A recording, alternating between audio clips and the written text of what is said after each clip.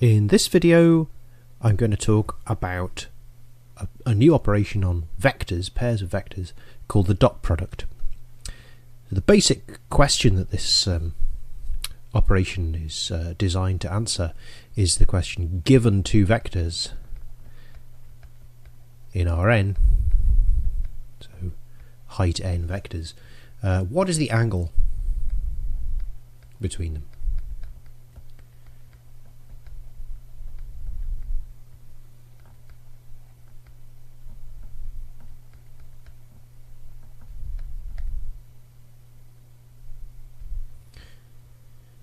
So what exactly does this mean? Well, you can imagine if you have two vectors v and w, and these are in some n-dimensional space, maybe three-dimensional space, just so I can draw a picture of it, that these two vectors span a plane. In other words, we can draw a plane, a unique plane, that contains these two vectors.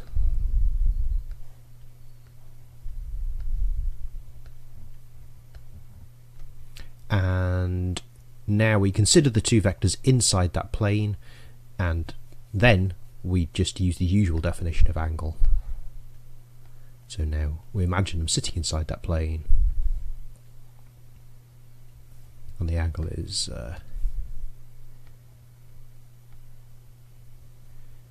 the angle between them in the plane. But if someone just gives you two random vectors, v and w, how do you actually compute what that angle is? Well, I'm going to start by making a definition. So the dot product v dot w is a number, and it's the number given by taking the first entry of v and the first entry of w, multiplying them, adding that to the second entry of v times the second entry of w, adding that to dot dot dot all the way up to the nth entry of v times the nth entry of w.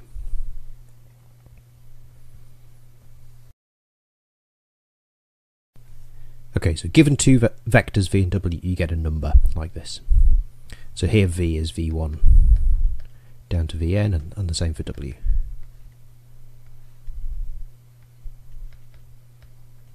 So what's the point of this definition? The point is the following theorem. So v dot w is the length of v. Remember, I was writing that as v with two vertical lines around it, times the length of w times the cosine of theta, where theta is the angle between them.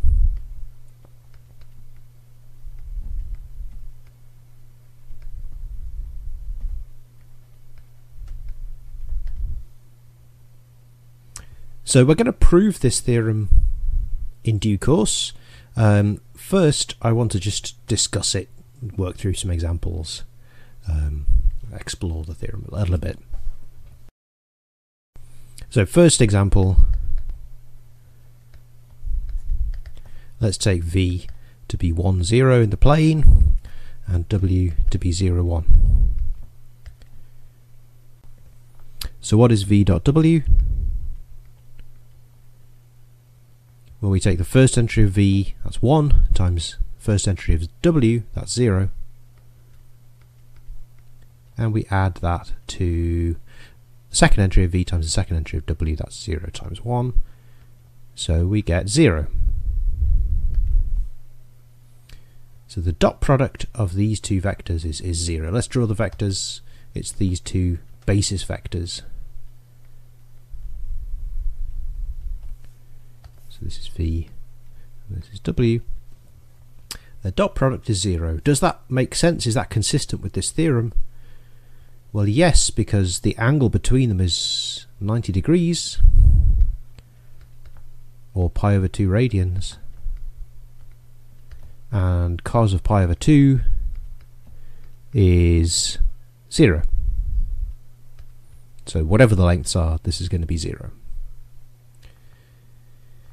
So in this case, we say the vectors are orthogonal to one another. You could also say perpendicular. You could also say at right angles. But, you know, we're fancy people. We're going to use fancy words. This is how I like to say it. The vectors are orthogonal to one another. In other words, they're at right angles.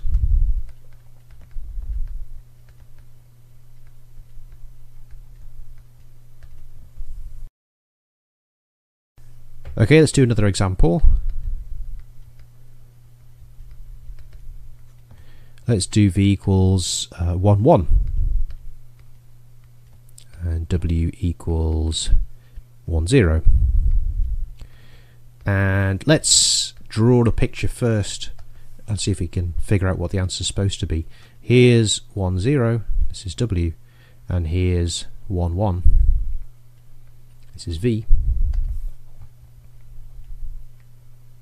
You can see the angle between them is 45 degrees, or pi over 4 radians. Let's check. So the dot product v dot w is 1 times 1 plus 1 times 0, so 0. So overall that's 1. Okay, so let's see. The theorem says this is supposed to be length of v times length of w times cos of the angle. What is the length of v? Length of v is, by Pythagoras' theorem, square root of 1 squared plus 1 squared. 1 squared is 1, so that's square root 2. Length of w is, well, it's just 1, right? There's only one entry and it's 1. So the length of w times the length of v times cos theta is square root 2 times 1 times cos theta. So what we're saying is 1 equals square root 2 times cos theta, or cos theta is 1 over root 2. And if you remember all your basic values of sine and cos, which I rarely do, then you should be satisfied that cos of pi over 2 is pi over 4. Sorry, cos of pi over 4 is 1 over root 2.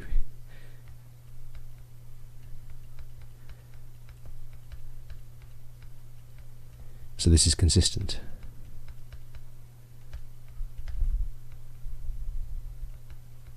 And the point is, like, if we didn't know, if we couldn't see from the picture what the angle was, we could still have figured out what theta was, because theta is cos inverse or arc cos of 1 over root 2. Now, you might object, inverse cos or arc cos is not a well-defined function. It can take several values. So, you know, this could be pi over 4, but it could also be 3 pi over 4, or minus pi over 4, or basically infinitely many other things. You know, if you allow angles to be just arbitrary real numbers, rather than necessarily living between 0 and 2 pi. But you shouldn't be worried about this. Because what this is saying is, here's our vectors v and w. You can measure the angle like this, but you could also measure the angle between them like this. It could be this one, right? Or it could be like